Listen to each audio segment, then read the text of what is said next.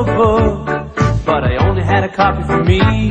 So I took my book, printed all the pages, and now they're going to the bindery. Come along and see.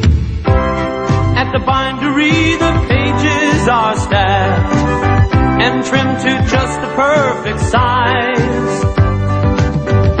Every measurement must be exact to make lots of books right before your eyes. At the bindery, at the bindery, at the bindery, come along and see. They fold the pages and they're trimmed again, and now they're ready to be sewn.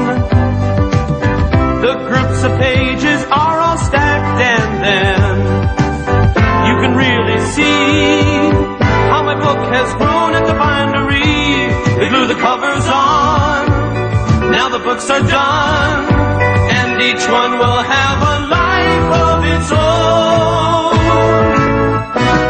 I wrote a book, but I only had a copy for me, so I took my book, I made a copy for everybody at the bindery, at the bindery.